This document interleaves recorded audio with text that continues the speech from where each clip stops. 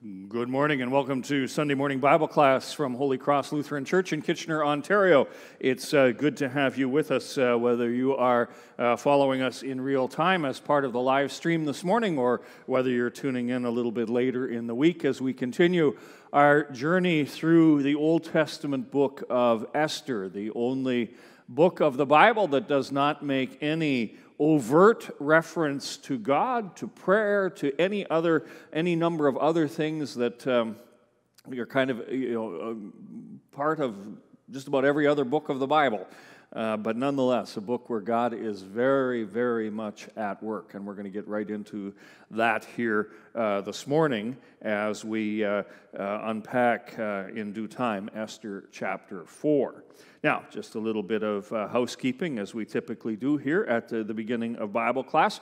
If you are watching at home and you want to download the lesson sheet for this morning, that's available at the church website, and you can go there now and you will see the button for downloading the class notes. It's right under the button for live streaming. And I'll say right off the bat here this morning that this is one of those classes where I really regret that we are not able to have a larger group of people here in the building because there are certain points of the class today that really, I think, lend themselves very well to some group discussion.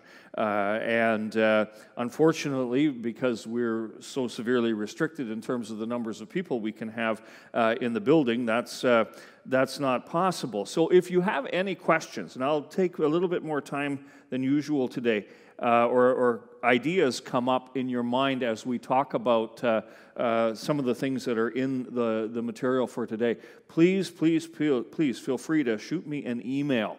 And I have my phone here with me, and we will check the emails pretty regularly to see if there's any comments that have come to us, and try to respond to those as best we can.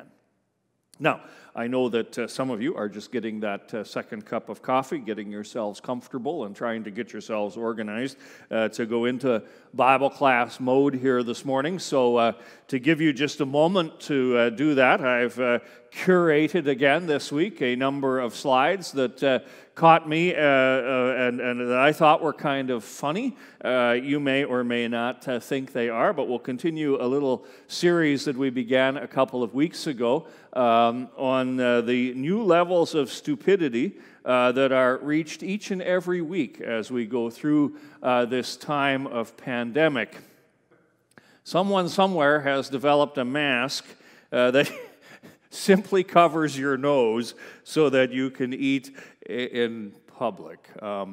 That's just tremendous. I have no idea why you would want to do that. Oh, my little magic pen isn't working this morning. Oh, well.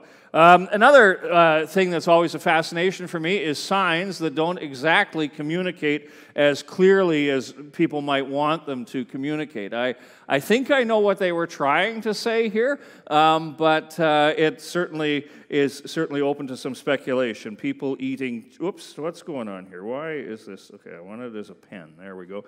People are eating children in this area. Well, that's not what they meant to say. But anyway, so at any rate, leash up your dog and clean up after them. All right. And a couple weeks ago, like a lot of folks here in Ontario, I took my car in to get the winter tires taken off, get an oil change done, and I was informed there's a whole new way of doing oil changes now, that the best way to get all that oil out is to give the car a good firm squeeze, and then all the oil comes out of the car. Not saying that's the best for the car. There, my pen's working again. Very good. All right, and then finally, and this is my personal favorite of all of the images that I've culled through this week. You might wonder, do I actually do any work? Yes, I do. But anyway, this next one is more of a public service announcement in the sense that next weekend is Victoria Day, which is a holiday weekend here, and then hot on the heels of Victoria Day, sometime in June, I have no idea which date it is, but I know it's coming, is Father's Day. And people want to always shop something nice for Dad. And I think I found a very bargain-level item that will be one of the most unique gifts any father could receive this year. Some pants. Let's see here. And I don't know that you can really see this on the screen, but I need to slip my glasses off so I can actually read it here. Patterns galore and colors aplenty. Yes, sirree. For $14.95 somewhere back in the day, you could buy double knit pants for trill, and you could also get some of these really special shoes that go with it too. And some of us in the building this morning are old enough to remember when that ad was, maybe we should look at getting that. But as you can see by looking at me in the lower corner of the screen and looking at this guy, there are certain differences between us then and now. And I'm not sure that, mind you, some people may still have this stuff in their closet, because the one good thing about Fortrell and double knit pants is they never, ever, ever wore out. You couldn't kill those things. Anyway, all right, that's a little fun for this morning. Let's get into the story of Esther. As we're going to pick up a few loose ends, first of all, from last week. Here's the website information again and the email address if you missed it the first time. And now into what we talked about last time. Just to give you a really quick summary, 2-minute summary of the material from last time.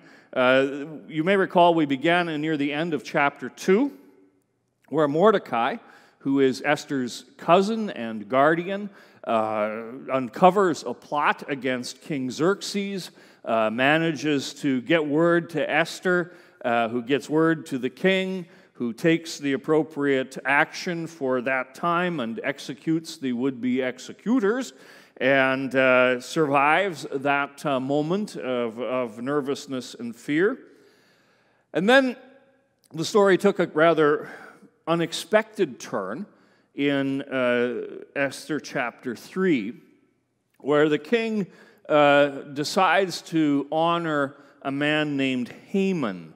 And Haman is to use the term I learned back in high school English, he's the antagonist in this story. He is the enemy. He's the bad guy. And he is honored by the king. And we're not sure why he's honored. We're not sure whether he's honored instead of Mordecai or whether there's no relationship really at all between the two things that have happened here. And at any rate, he's honored. But that causes a question of conscience for Mordecai. Because Mordecai is Jewish, and because Haman is a descendant of the Amalekites, because Haman follows other gods, we're not exactly sure all of why it happens, but what happens is that Mordecai refuses to bow down to Haman, refuses to acknowledge him as being the one that the king has elevated to this new level of being second in charge of the kingdom. And Haman is, of course, offended at that. And he seeks then to not only destroy Mordecai, but also to destroy all of the Jewish people. He knows that Mordecai is a Jew, and that there are many Jews throughout the empire. Why? Because they've been brought there during the time of the Babylonian captivity. They had been sent home, or many had been allowed to return home decades before. But there's still a large number of Jews who have lived their entire life in the kingdom and are quite happy to remain there. Perhaps were born there, and they've made their whole life there, and they're not motivated to go back to Judea again and begin life all over. And so there are hundreds of thousands of Jews at very least, and he unleashes a plot to have them exterminated. And he selects the day by casting lots. It will be a day 11, nearly 12 months into the future. He goes and he gets the blessing of the king to take this action, and then the edict is issued. And then we are given this summary statement at the end of chapter 3 that the king and Haman sat down to drink, but the city of Susa was thrown into confusion. And then where we took the discussion last week, and we'll just spend a couple quick minutes going over a few thoughts from that came from last time, is how, sadly, this was not the first and certainly not the last attempt in the history of the world to wipe out the Jewish populations in certain areas. And we talked openly last week about how Luther himself had some rather unsavory ideas and downright hateful ideas about Jewish people. And a number of you dialogued with me during the week about that, and I'm thankful for that. As the week went on, a few more emails came, and I hope that discussion was helpful. Like I say, it's one of those things that we 500 years later, how do we deal with that? How do we understand that not everything Luther said was specifically the Christian thing to say? And someone even asked the question, if Luther had lived today, would he have been canceled for some of this? And I had to think about that a little bit, because that is the way sometimes today, unfortunately, I think, that we handle people who have views that are not really part of the, where society wants to go. And in some instances, it's certainly good that we distance ourselves from individuals whose actions or words do not reflect basic Christian standards of behavior or belief. But Luther didn't live in that kind of time, and I always think it's important that as we look at historic figures, we judge them not so much by the time we live in today and the sensitivities we have today, but by the world in which they lived. And one of the realities of the world in which Luther lived was that, as odious and disgusting as his ideas were about Jewish people, he was certainly not the only one to have them. And we're better, I think, to say, yeah, he said this stuff, own it, but then also to be very clear that this is not what we as Lutherans particularly believe, that he was not inerrant, he was not 100% infallible and divinely inspired in everything that he said. He uncovered the gospel. That was his gift to the church, and that he, like all the rest of us, had parts of him that were not quite as easy to look at and easy to accept, and that we acknowledge that too, that he was a sinful man, and some of that sinfulness in him was an extreme bias against, in this case, Jewish people. He had the same bias against other people as well. He wrote some hymns that we've brought over into English and had to clean up the words considerably, because what you could sing in a hymn 500 years ago about the murdering Pope and Turk aren't things that we probably should be singing about in church today. He was a man of his time, and to judge him by his own time and not by our time, and to take some of these things that he wrote that are unsavory and unpleasant, and to certainly use them in ways that to try and use that to prevent us from making similar kinds of errors, because history does repeat itself. People do get strange ideas, and people do say all kinds of horrible things about other people. Just take a quick look here and see. No, we haven't gotten any controversy yet. The other way I wanted to take this, and we'll just talk this very, very briefly here this morning, because I do want to get into Esther chapter 4, is that, and this was on the lesson sheet for last time, is that Christians too have to endure persecution in this world. It's a reality that has been around as basically as long as Christ, ever since Christ came into the world, beginning with the murder arranged by Herod of the innocent children of Bethlehem. Followers of Christ have had to endure waves and waves of persecution. And like the people of Israel, the Jewish people in Esther, much of that is, we would believe, unjust, unfair. Just singling Christian people out because of their confession and no other reason.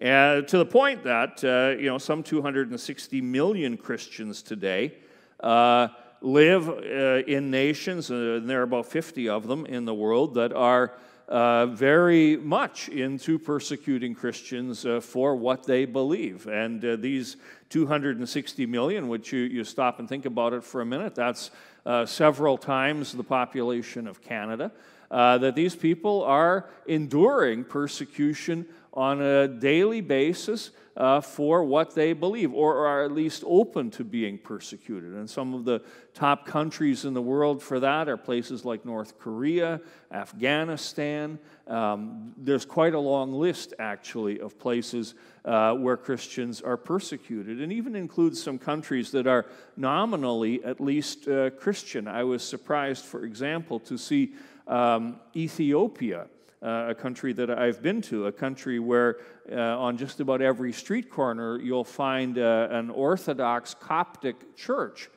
But it's also on that list of top 50 countries for persecuting Christians. Why? Because sometimes it's the other Christians who don't belong to that church who find themselves under the oppression of the government. A kind of a strange and bizarre situation. And then on your screen, I've included a picture of a colleague of ours, a man I've met a couple of times from Finland. He is Johanna Paljula. He is the incoming bishop of what they call the Mission Province of Finland. And this man is a conservative Lutheran, a very evangelical, loving, caring man who's a scholar and done some wonderful writing.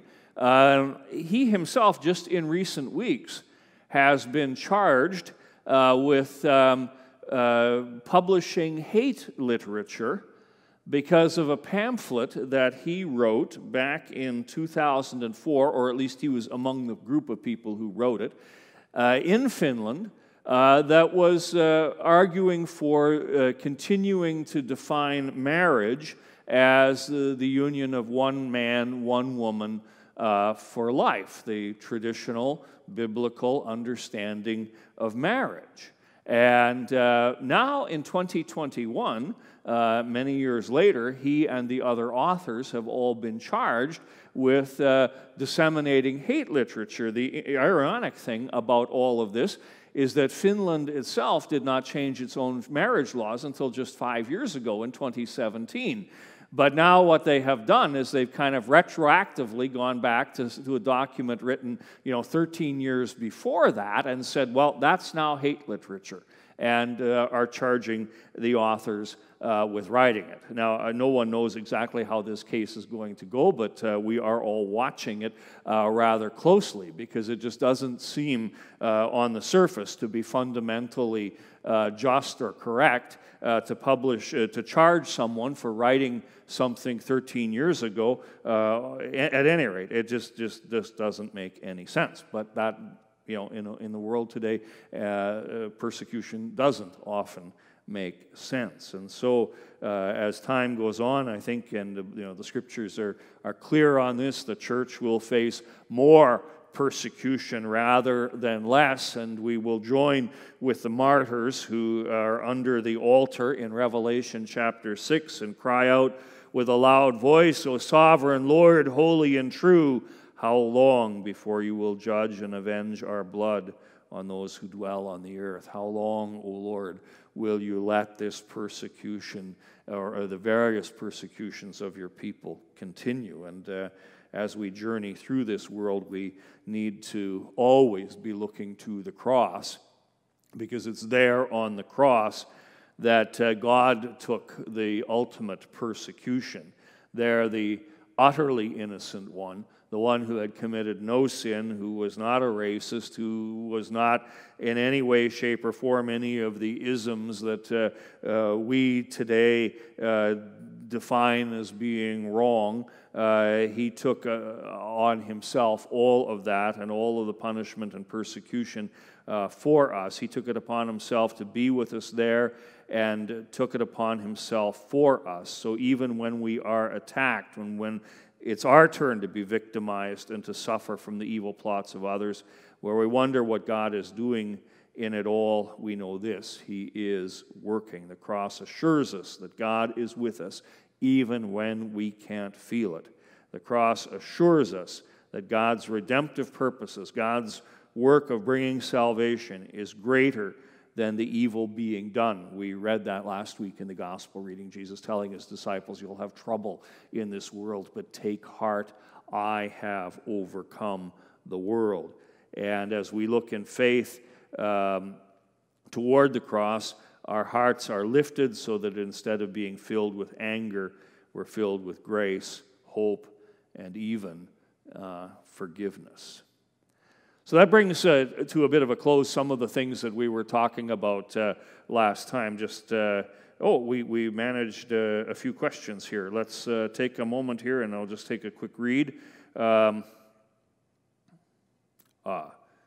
Okay, this is an unrelated question about when did Lutherans begin to be referred to as Lutherans. Somewhere in the 1530s, but I'll check and get back to the person with an exact date. They were up to then known as, at first, as Protestants. Lutherans are the first Protestants, if you will, because we were protesting.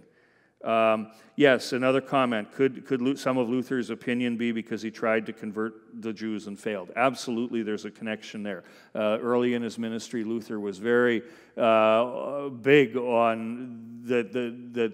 Once the Jews heard the gospel, once we got all of the tradition and all the mess out of the way, and they got to hear the gospel finally in its purity, they would convert. And when that didn't happen, he got mad at them. And again, I don't think that's the right response, but it puts it into a context in his own life. Yes, absolutely. All right, back again here. We got one more. We're really going on. Sometimes, as comment made here, that as we go through life and we experience unpleasantness directed at us, it builds our character. And there's a reference to Jordan Peterson, professor at the U of T. That's also right out of the Bible, from Romans chapter 5, where suffering builds perseverance, and perseverance character, and character hope, and hope does not disappoint us. I haven't quoted that exactly, but even in our sufferings, we know that God is at work, and that's actually a very good segue over into what we're going to talk about now, because that's exactly the sort of thing that begins to happen in Esther chapter 4. So let us, without further ado, move into the 4th chapter of the book of Esther. So if you haven't got your Bibles out yet, this would be a good moment to find the Bible and open it up, and we will begin. The story begins, chapter 4, with Mordecai. And Mordecai is set here in contrast to what's going on in the palace. If you recall a few moments ago, the king and Haman were sitting down to toast the success of this new plan against the Jews. The city of Susa is thrown into confusion, and Mordecai himself is mourning and grieving. Let's read the first 3 verses of chapter 4. When Mordecai learned of all that had been done, he tore his clothes, put on sackcloth and ashes, and went out into the city, wailing loudly and bitterly. but he went only as far as the king's gate, because no one clothed in sackcloth was allowed to enter it. In every province to which the edict and the order of the king came, there was great mourning among the Jews, with fasting, weeping, and wailing. Many lay on sackcloth and ashes. Well, this is how people in that time, and still today in some parts of the world, express their grief. We in North America tend to, and I think Northern Europe tend to, favor the stiff upper lip approach. You don't let anybody really know. You put on a front and kind of keep most of that inside.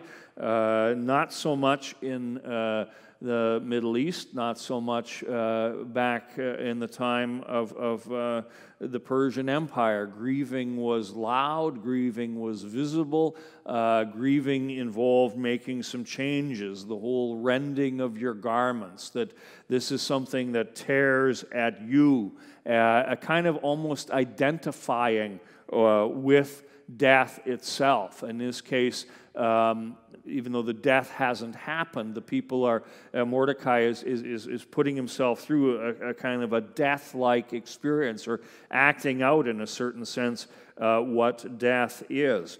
And he puts on the garments of mourning and the garments of repentance, the garments of shame, sackcloth and ashes, and he and the rest of the people begin to fast. Now, this is a very common Old Testament practice that is linked to times of prayer. And we will see again at the end of the chapter another reference to fasting. And we'll talk about the connection to prayer a little bit more at that time.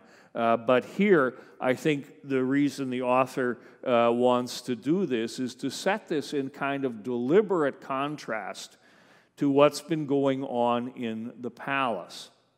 If you recall, in the early chapters of Esther, and again at the end of chapter 3, the palace is this place of festivity and feasting, this place of huge excess of partying and that sort of thing.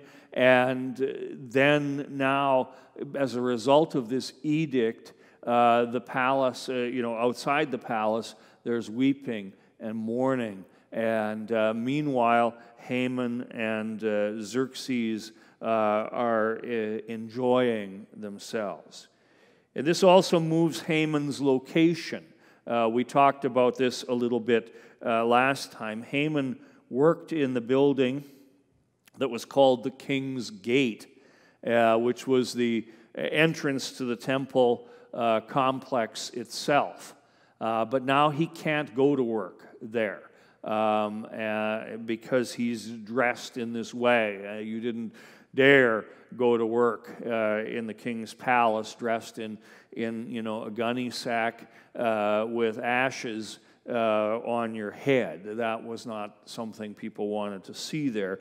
So he is moved now out into the square, the central square of the city, just outside the palace. And that's where he can present his pleas and his concerns. So a little bit removed, further removed from Esther. And we're going to see that they're going to need the help of intermediaries to communicate with each other. Up until this point in time, he's had some access to her, been able to be in contact with her directly. But now, because of his dress, because he's no longer working in the palace itself, he doesn't have that opportunity. At any rate, Mordecai, that he is this concerned and consumed with his grieving, word of that reaches Esther. Let's read on the next few verses here. When Esther's maids and eunuchs came and told her about Mordecai, she was in great distress. She sent clothes for him to put on instead of his sackcloth, but he would not accept them. Then Esther summoned Hathach, one of the king's eunuchs assigned to attend her, and ordered him to find out what was troubling Mordecai and why. So Hathach went out to Mordecai in the open square of the city in front of the king's gate. Mordecai told him everything that had happened to him, including the exact amount of money Haman had promised to pay into the royal treasury for the destruction of the Jews. He also gave him a copy of the text of the edict for their annihilation, which had been published in Susa, to show to Esther and explain to her. And he told him to urge her to go into the king's presence and beg for mercy and plead with him for her people. So a number of things happening there. Obviously, Esther is made known of the situation with Mordecai, that he's greatly disturbed. He's dressing in the sackcloth and ashes out in the public square.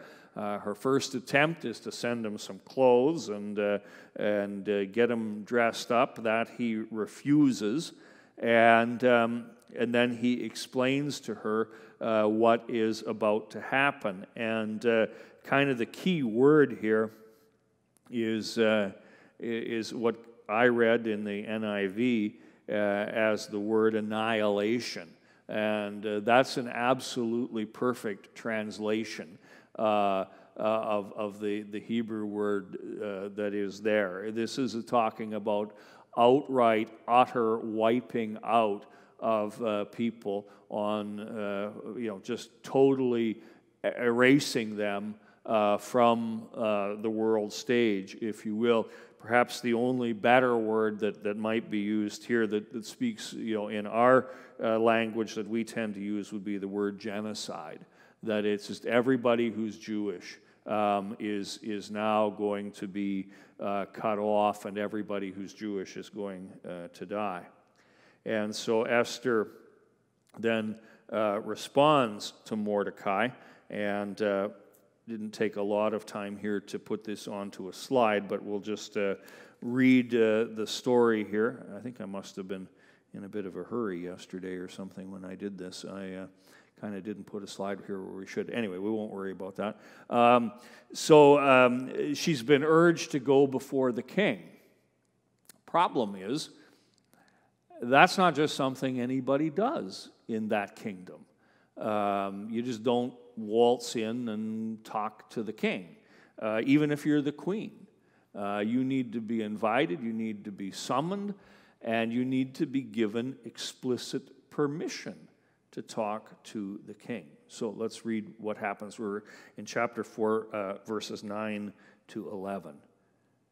Hathach went back and reported to Esther what Mordecai had said. She instructed him to say to Mordecai, "All the king's officials and the people of the royal provinces know that for any man or woman who approaches the king in the inner court without being summoned, the king has but one law, that he be put to death. The only exception for this is for the king to extend the gold scepter to him and spare his life. But 30 days have passed since I was called to go to the king."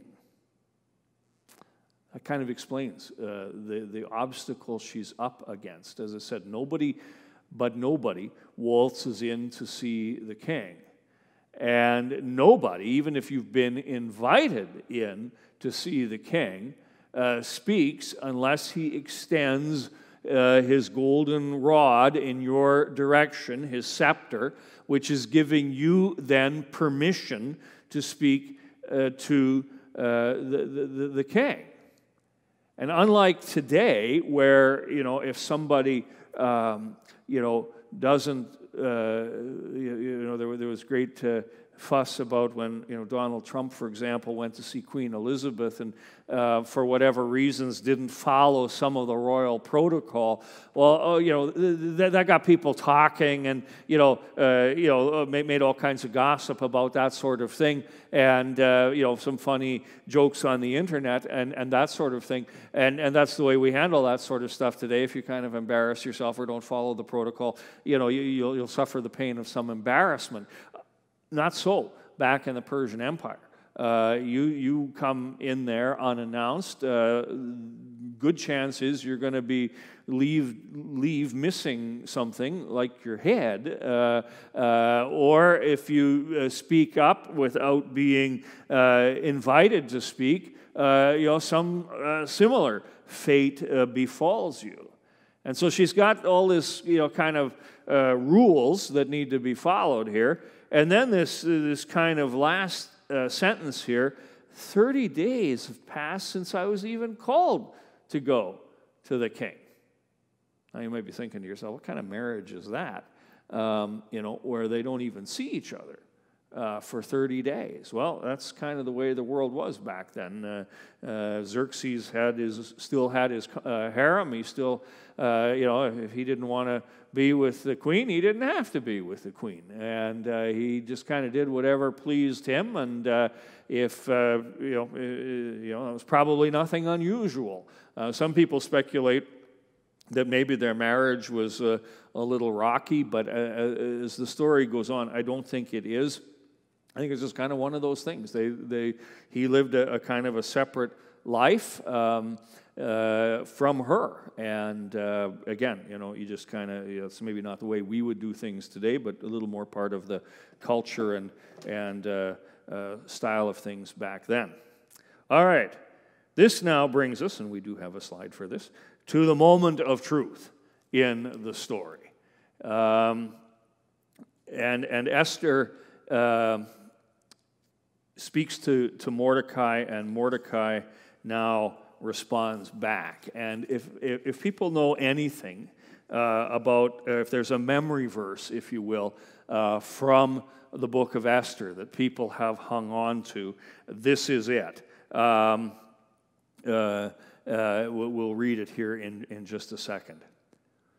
When Esther's words were reported to Mordecai, he sent back this answer. All right, he says, you're a little nervous about going before the king, haven't been invited for a while, don't know about that old scepter there.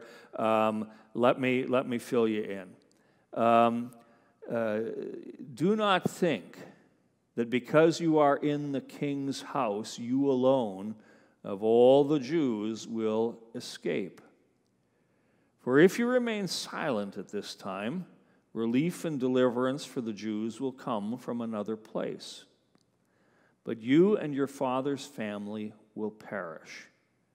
Who knows but that you have come to royal position for such a time as this? For such a time as this.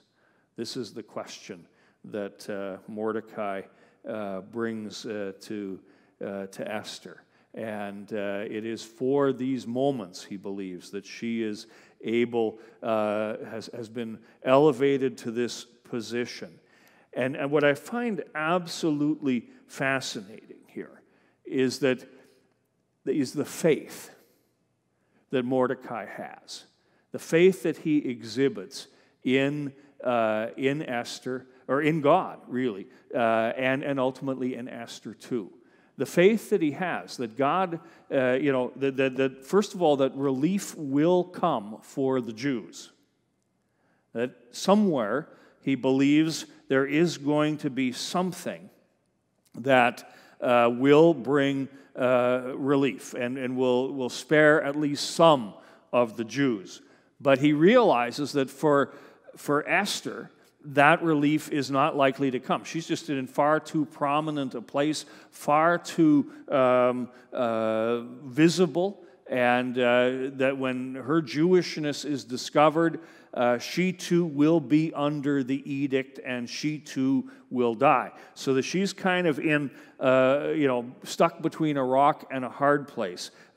She may die if she confronts the king. If she does not confront the king, she absolutely will die. And so it is in that confidence that God is going to do something for the people yet, that there is relief, and that Esther may be the one who can bring that about. He utters this sentence that we take to heart yet today. Who knows, but that you have come to royal position for such a time as this. We have another question coming in. Yes.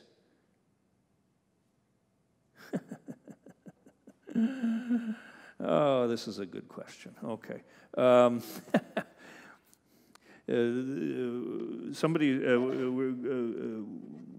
references back, good point here, that God is clearly working in the life of Esther and has put her there for this time. And then going back to how it was that Esther became the queen, which, as you recall, involved a kind of a one-night audition. And as I said back at the time we covered that, they weren't probably reading poetry to each other. The audition was probably a fairly carnal sort of thing. And so was it God's will, was it God's plan for Esther to have a one-night stand with the king in order to become queen? And I'll go back to what I said. Did Esther have a choice in this matter? I'll go back to what I said then, and I'm going to stick with that answer. And that is that this is yet another example, again, and there are many, many of them, where God uses even sinful actions of people and works through that. He's greater than sin. And even though this involved a certain tawdriness and seediness and yes, disobedience to a command, God is using that. And His power and His grace are bigger than that. Another example where God, same kind of situation, uses something that happens to someone, or that somebody does, rather, that is sinful, to bring about His good purpose. One of the best other examples is King David himself in the Old Testament, when he has his little affair with Bathsheba. And it's out of that affair with Bathsheba that King Solomon is born, and it is from Solomon that the descendants continue down to Jesus. It is out of that son, born out of an adulterous relationship, that David ultimately gets called on by the prophet Nathan, shows that it's sin, and yet God is at work in that. And this is kind of another one of those examples, I think. And as I said before, a good reminder to us all that even though we're not to go out and sin, when we do sin, God is often, He's bigger than that. And He'll take what happened there, and He will make often some lesson, some good, something positive happen in our lives if we're open to letting that take place. So good for bringing that up again, because how she gets to this position, not exactly how things probably should have happened in strict accordance with God's will, but God uses this in spite of her to bring about His good and gracious will, and that's encouragement for us as well. All right, let's move a little forward here, and we've kind of covered this already a little bit. Esther is forced here now to consider if there isn't some unseen hand that is directing the story.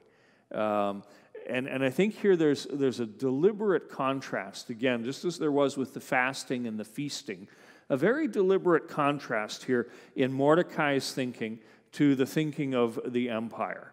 And in the empire, to determine the day for the execution of the Jews, lots were cast. Totally a somewhat random process till they got what they were looking for. And in Esther's case, more this sense that it's not probability, it's not random, it's not by chance that any of this has happened. There's more to life than the luck of the draw. And it is very much part and parcel of Hebrew thinking to look for God's timing in things. The general Hebrew word for time is a very simple word, eth. It's not a hard word, everybody can say it. But timing in the Hebrew mind wasn't just a kind of an understanding of what time of day is it. Is it 25 to 11 or 10 past 12? That's part of it. They want to know where they are in the overall chronology of the day. But timing in the Old Testament is understanding the appointed time, a time when God seizes the moment, if you will, to do His will. And in the New Testament, this will be developed further because the Greek language, which is the language of the New Testament, has two different words for time. The word chronos, from which we get the word chronology, just the passing of the days, so to speak, and then kairos, the specific time, the appointed time, God's time, if you will. That isn't a New Testament understanding alone, but it is actually an Old Testament understanding, and it comes easily into the New Testament. And there's other moments. We won't go into looking all of these up, but if you wanted to look, for example, at Genesis chapter 6, verse 13, the whole business of Noah building the ark, well, that all happens in God's time. Ezekiel chapter 22, the exile, all happens in God's timing. And then that very famous poem from Ecclesiastes chapter 3, there's a time for everything. And that appointed time, a time for peace, a time for war, a time for sowing, and a time for rending, and all of those sorts of things. And this is the concept that's behind that this is the moment for such a time, an appointed time as this. All right. Which leads then to the question. And this is the part wherein it would be probably good to be able to have some extended discussion of all of this. But maybe you can ponder this in the weeks ahead and correspond with email if you want about the timing. Why has God placed me exactly where I am right now? In our own lives, we often come to those sorts of moments where, okay, is it an accident that I'm here right now? No. I've had any number of experiences over the years in my professional pastoral life, but also in my personal life, where you realize, maybe not exactly in the moment that it's happening, because sometimes in the moment you're just sort of swept up in the events as they're happening around you, and you don't have time to kind of ponder the bigger picture that's going on. But where later you go, oh, wow, God put me there, and I wasn't there by accident. And Jesus, in a sense, draws his disciples' attention to this when he's talking with them about taking up the cross. That this is the time is always right to take up the cross and follow. If anyone would come after me, let him deny himself, take up his cross, and follow me.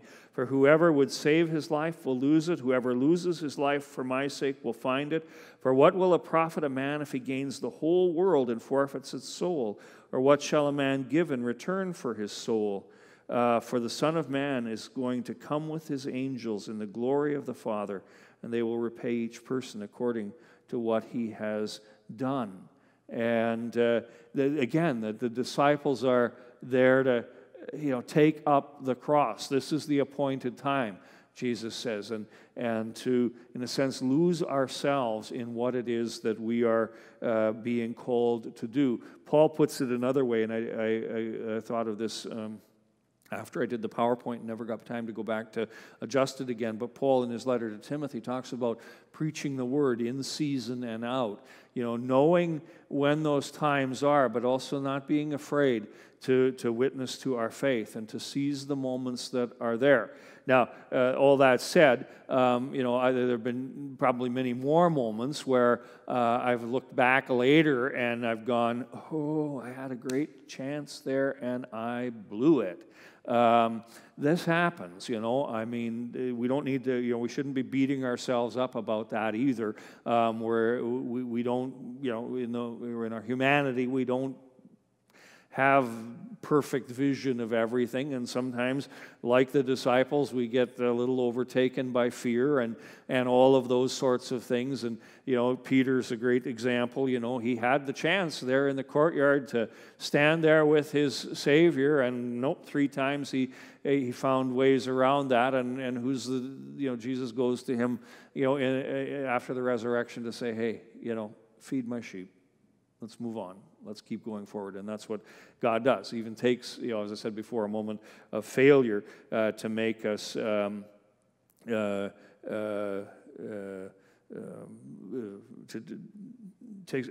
looking at, I have a brain that can do one thing at a time, and I should stop multitasking. I'm trying to read an email and talk at the same time. That never works for me. Absolutely never works for me. Just to comment back that how comforting it is that when we stumble in sin, God is there that we're reminding us that even though we fall, we're still worthy by Christ, and absolutely, yeah, that's the point I'm trying to make here too. All right, so what does Esther do? We'll just take just a quick minute. We're near the end of our time here, but this part goes pretty quickly here. Esther seizes the moment. She, for the first time in the story, becomes the active player. Up to now, she's been the passive one. Mordecai took her to the harem. The officials in the harem got her ready for the king. The king made his choice. She didn't choose him, he chose her. And she didn't know about what was going on in the kingdom until Mordecai tells her. But to quote Shakespeare, she screws her courage to the sticking point, if you will, and decides that she is going before the king. Go gather together all the Jews who are in Susa and fast for me. And here fasting comes up again, and I would argue could just as easily be the word pray for me. Because fasting and prayer were so intimately woven together. Don't eat for 3 days, night or day, and my maids will fast as you do. When this is done, I will go to the king, even though it is against the law. And if I perish, I perish. And with that, we will bring our lesson to a close for today and go forward next time into the intrigue. We're going to find out that Esther, even though she's been passive up to this point in time, when she gets to set together a plan, she's a mastermind and outfoxes the fox, if you will. Let's close in prayer. Heavenly Father, we thank you that in spite of our failures, you keep using us. Help us to be aware, as Mordecai was, of the times in which we find ourselves, that we would know that you have placed us in positions at certain times for very specific reasons, and give us courage, as you gave to Esther, to seize those moments, for it is, in many times, for such a time as this, that you have placed us in certain situations. Bless us now and be with us as we worship you, giving you all glory and honor and praise through Christ our Lord. Amen. All right, same time next week. God's blessings.